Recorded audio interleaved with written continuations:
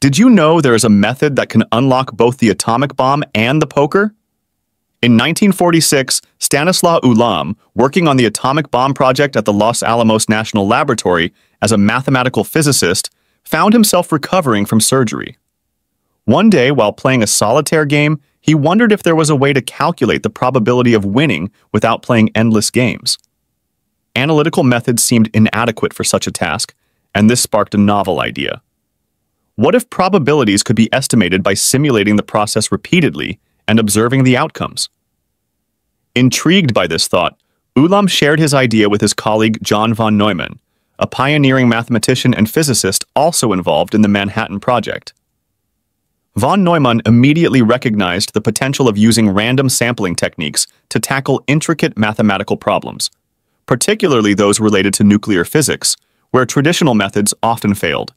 Together, they began to formalize the approach, leveraging the emerging power of digital computers at Los Alamos to perform large-scale simulations. They named their approach the Monte Carlo method, after the famous casino in Monaco, symbolizing the reliance on randomness similar to games of chance.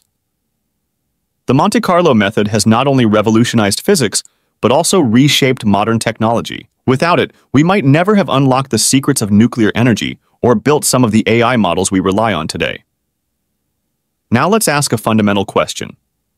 How can randomness, something so unpredictable, be systematically used to accurately solve complex problems like understanding nuclear chain reactions or training advanced AI models? The puzzling part is that randomness feels chaotic and unpredictable. Yet, the Monte Carlo method uses it to produce precise and reliable results. Imagine trying to estimate the percentage of red jelly beans in a big jar without counting every single one. You could grab a handful of jelly beans, count how many are red, and calculate the percentage of red jelly beans in your hand. But, since your hand is only a small sample of the whole jar, that single percentage might not be very accurate. To get a better estimate, you could repeat this process several times. Grab a handful, calculate the percentage of red jelly beans, and write it down. Do this maybe 10 times. Now you have a bunch of percentages. If you add all those percentages together and divide by the number of handfuls you took, you'll get an average percentage. This average would be a fair estimate of the true percentage of red jelly beans in the jar. But how can we use this method to build an algorithm that can play a board game? What are the downsides of this method? What are the more advanced versions like Markov Chain Monte Carlo? How are these related to advanced image generators of DALL-E of OpenAI and Imagen of Google? Let's break it down step by step. The Monte Carlo method works by harnessing randomness to solve problems that are too complex for exact solutions. Imagine you want to calculate the area of an irregular shape. Instead of using traditional geometry, you randomly scatter points over a square that encloses the shape. The ratio of the number of points that fall inside the shape over the total number of points is equal to the ratio of the area of the shape over the area of the square, which we can easily compute. A simple multiplication of the two sides by the area of the square would give the area of the irregular shape that we were after. Now let's use this method to find an estimate for the value of pi.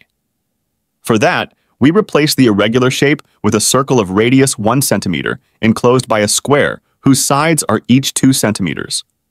We know that the area of the circle is equal to pi. Throwing random points inside the square and counting the ratio of points inside the circle over the total number of points will be equal to pi divided by the area of the square, which is 4. So, here is our estimate for the value of pi.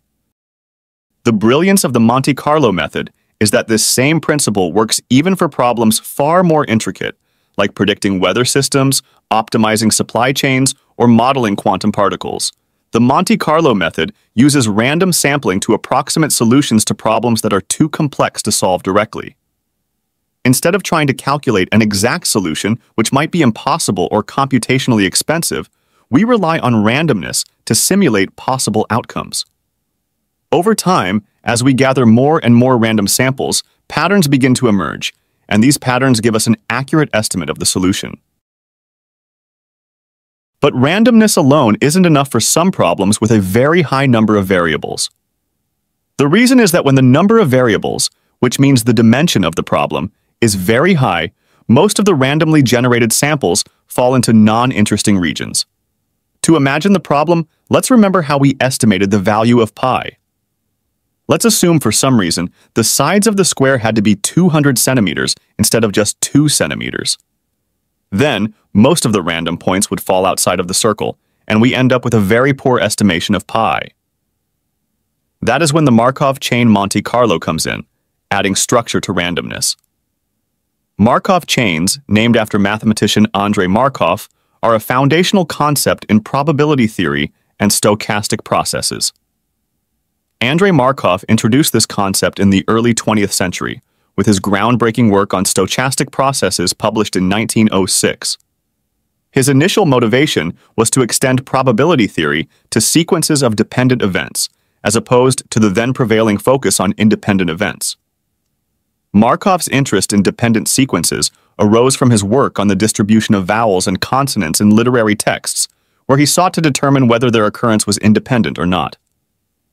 This seemingly niche problem led him to the idea of a chain of events where the probability of each event depends solely on the state of the previous event, rather than the entire sequence of past events. This concept, now known as the Markov property, forms the mathematical backbone of Markov chains. Markov chains are closely related to diffusion processes in physics because both describe systems that evolve over time in a probabilistic manner. In physics, diffusion refers to the process by which particles spread out in space due to random motion, such as the dispersion of molecules in a fluid. This random motion can be modeled as a stochastic process, which is where the connection to Markov chains arises. A Markov chain provides a discrete, stepwise framework for modeling the movement of particles, where each step depends only on the current position and not on the history of the particle's trajectory. This is analogous to the random walk model, a fundamental concept in diffusion theory. In the context of diffusion, the states of a Markov chain represent the possible positions of a particle, and the transition probabilities define the likelihood of the particle moving from one position to another in a given time step. As the number of steps becomes very large and the step size becomes very small, the discrete Markov process transitions into a continuous diffusion process described by the diffusion equation, a partial differential equation that governs the distribution of particle density over time and space. To be fair in giving credits, we need to mention that the diffusion equation, also known as the heat equation in its original context, was first formulated by mathematician and physicist Joseph Fourier in his seminal work, The Analytical Theory of Heat, published in 1822, almost a century before Markov published his work. Fourier developed this equation to describe the distribution of heat in a given region over time, laying the groundwork for the mathematical study of heat conduction. The equation is a partial differential equation where U represents the quantity of interest. For example, concentration. D is the diffusion coefficient, a measure of how quickly the substance spreads. And nabla squared is the Laplacian operator, representing the spatial distribution of the substance. To see the Markovian nature of this equation, one can discretize the time derivative. As you can see in this version, the quantity of interest at the next time depends on its value at present plus a transition term. Now let me surprise you a bit. This equation is the backbone of most modern AI image generators like DALL-E of OpenAI, Imagen by Google, Midjourney, and Stable Diffusion by Stability AI. We will explore these models and how they use the diffusion model in future videos. If interested, stay tuned. Okay, enough of history. So, how does Markov Chain Monte Carlo work? Let's dive in. The key idea that the next state depends only on the current state guarantees that we only explore the regions of interest and our generated samples will not be wasted. To see what I mean, imagine we are going to track an ant. The ant can only move one step at a time, either forward, backward, left, or right. If we were to randomly teleport the ant to any location, it might end up in places it could never actually reach by walking, like the middle of a lake. This teleportation approach would waste a lot of time exploring irrelevant locations. Instead, by only allowing the ant to move one step at a time from its current position, we ensure that it explores the terrain in a connected and meaningful way. This is analogous to how Markov Chain Monte Carlo works. It generates a sequence of samples where each new sample is drawn from a distribution that depends only on the previous sample. This connectedness ensures that the algorithm efficiently explores the areas of the probability distribution that have a high likelihood, avoiding wasted effort in low probability regions. Let's now see how we can use Markov Chain Monte Carlo to estimate the mean of a one-dimensional Gaussian distribution using data, assuming that the variance, sigma squared, is given. Our goal is to estimate the mean of this distribution based on the following observed data points. Let's first write down our assumptions. We are told that the probability of a single data point, given the parameter mu, is a Gaussian function. Since our data points are independent, we can find the probability of the dataset by multiplying the probability of each of the data points. This is known as the likelihood. We also use the Monte Carlo method to generate mu samples from a Gaussian distribution with a mean of 0 and variance of 10. The values here are mostly based on our prior beliefs and chance. We also have the Bayes theorem. So, the probability of mu given the dataset can be written as follows. Now let's start with an initial value for mu, let's say 0. The next step is to generate a random mu from the assumed distribution. We call this mu sub nu, so that we know it is the new proposed value for mu. Let's now compute the ratios of probabilities of the new and the current mu given the dataset. We substitute the equivalent terms using the Bayes theorem and call it the acceptance ratio. And here is its value. At this point, we need an acceptance criterion for the new mu. That means we need to decide if we want to keep this mu in a container to be averaged over at the end or throw it out. A common choice comes from the Metropolis-Hastings algorithm. In this algorithm, if the probability of new mu is larger than the probability of current mu, we keep the new mu in our container. However, if the probability of new mu is less than the probability of current mu, and only to give low probability regions of the parameter space a chance, we accept it with a probability equal to the acceptance ratio. This can be done by generating a random number between 0 and 1 from a uniform distribution.